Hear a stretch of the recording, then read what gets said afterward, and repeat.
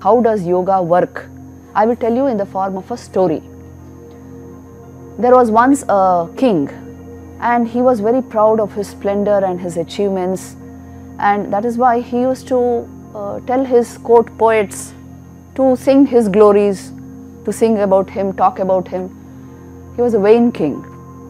Now, one of his very wise courtiers told him, "My lord, he alone is worth praise who has conquered himself. Not merely conquered the external, but who has conquered his own mind." And the king said, "What are you talking about?" Then he said, "Do you find any people like that?" And then the courtier said, "Yes. In fact, we have a sage quite close to our kingdom. He has the epithet, means people say he is the one who has conquered 1,000 elephants. That strength he has, because his mind is completely under his control." Then the king said, "I don't believe all this. Let me go and see anyway what you are talking about." So he went with his courtiers, he went with 1,000 soldiers to find out if that sage is really like that. So what happened? They all went and sat around this sage. This sage was sitting under a tree in his ashram. And there the other rishis came and told him, "Don't disturb him, this is his time for meditation. You all sit here and you can watch him." So they sat around this yogi, this great sage, and then after, what happened is he had his eyes closed, so he didn't even notice that they had come. Then he went into his meditation. As soon as he went into his meditative states, a deep calmness came over all of them. All their minds, which had come with anger and arrogance and pride, somehow they became very calm. And they felt that calmness as a serene form of happiness.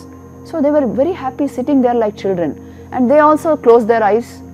Then this sage, this yogi, he entered into the state of samadhi, which means mind stopped. Mind stopped, awareness is completely there. See, apparently from the outside, samadhi may appear like an unconscious state. Deep within there is full consciousness. Mind has been arrested.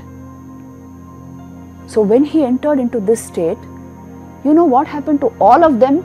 Their mind, their thought process also stopped. This is the power of realization. Their thoughts also stopped, yet they are fully conscious, fully aware. So they thought, what kind of a state is this? What kind of power is in this mind? Then after a long time, this yogi came out of his samadhi. And immediately they saw that their minds also now started moving. The mind had become unmoving. And it started moving in the sense thinking. And thoughts started coming in. Then they realized they were sitting here in front of the sage and a happy mood prevailed. Then in this a kind of a supremely peaceful state, the yogi came into normal awareness, normal consciousness, and then he greeted the king and asked him when did he come, why he has come. And the king stood up and told him, "I have nothing more to tell you. When your mind went into meditation, all our minds calmed down.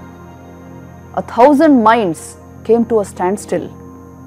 And when you went into the state of samadhi, we experienced something of that state. We experienced the state of full-blown consciousness within.